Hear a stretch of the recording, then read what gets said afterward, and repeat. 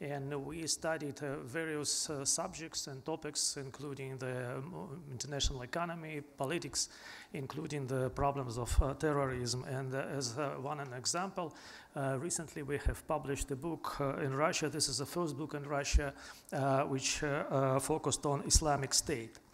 Preparing to this panel, I have pre-write the speech, but listening my colleagues here, both of you, I decided a little bit change my my speech now, and how I could interpret what my colleagues just said. I think they presented to us the art of countering the terrorism, saying these words.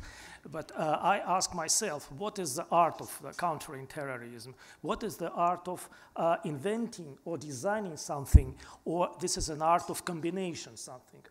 And what I could see in the real situations, though, the terrorists, they permanently inventing new methods and techniques attacking us.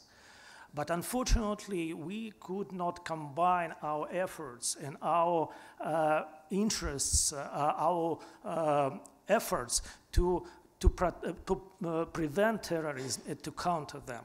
So I believe, in answering the question which I just raised, I believe that the art of countering terrorism, using these words, it's an art of inventing, and this is art of combination. We need to invent something new just to combine our interests, to understand us, to, as it was said in the presentations of my Israeli colleague, it's design the methods to identify the terrorist, to understand the rationalities and to decode their messages. In the same time, it's a combinations of the methods and technologies in our efforts, again, to understand the rationals and to decoding, to identifying. And the main problem in this is that there are too many, in good terms, artists, all of us artists. But it's the main difficult is to make all artists working together, because all of us individuals, all of us has our own interests, all of us has our own visions, and it's very difficult. And everybody, I mean the countries and politicians, want to design their own view on these problems, but the international art of countering terrorism is just to find the way of combination all of this.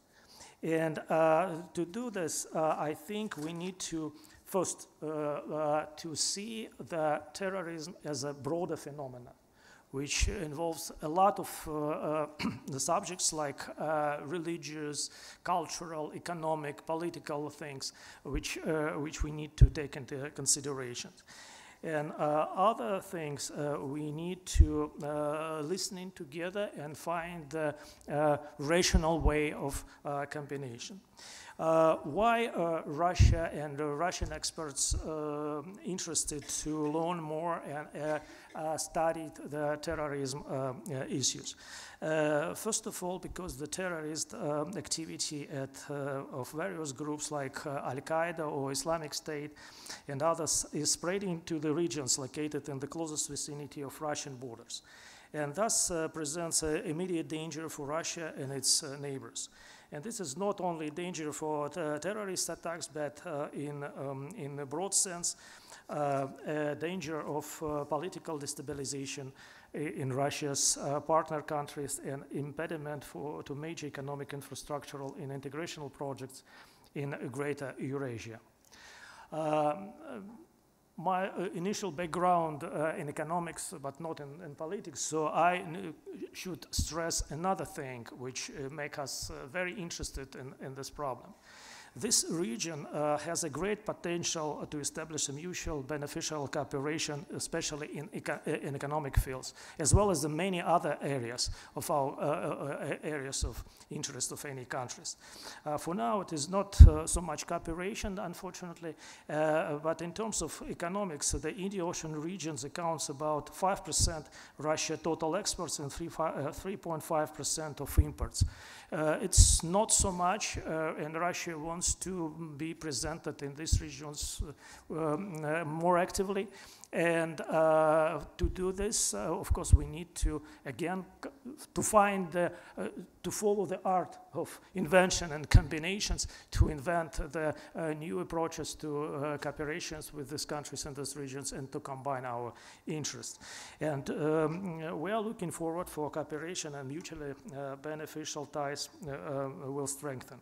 Two of the BRICS countries, India and South Africa, are located in these regions, and BRICS as a group of 5 major developing nations is gaining importance and influence as a global factor. Likewise, Russia cooperations with CIRC countries is also on the rise, which signifies Russia's growing aspirations for greater role in the regions. In these terms, terrorism and radicalism presents the biggest dangers impeding the integrational processes and cooperations with the countries of the regions. If we look at the map, we can see a number of hotspots which are on the terrorist line, territories lying close to borders of our existing or potential partners. These spots disconnect our countries in all means. Trade and transport routes, cultural relations, innovations, techniques, and many other ties in various areas. There is no any mean to bypass such hotspots. There are probabilities they will and could be grow in the future. And we have only one choice, jointly, all together, to try to cool them down, just to having the enhanced diversified approach and joint efforts. Also, it should be noted that sometimes terrorist cells are created by outside forces in order to achieve temporarily local results, but later became acting on their own, often backfiring against their creators.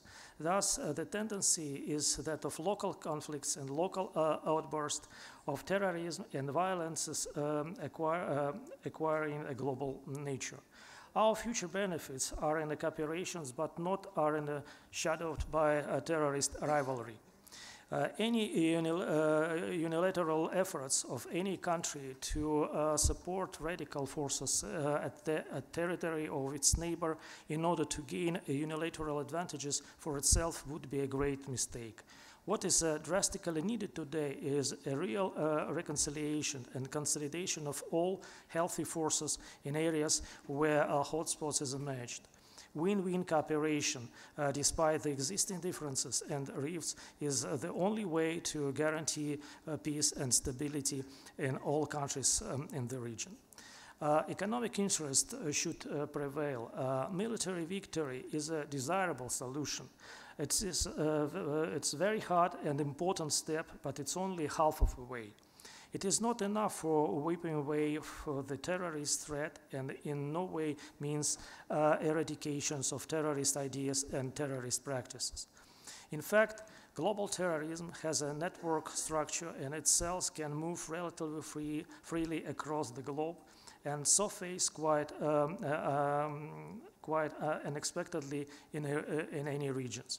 Military defeat may lead to dispersion of such cells, and it is hard to predict where they will appear after being whipped away from, for example, any country of the regions. And we know the examples of that. Therefore, as I already said, and as I started, I think this is a joint efforts to create the international art of countering terrorism, and because it's a complex, should be complex approach, and we need recultivate the areas previously prone to terrorism altogether, and that involves economic resurgence, education, and other political and humanitarian measures in order to prevent new radicalizations anywhere. Thank you very much.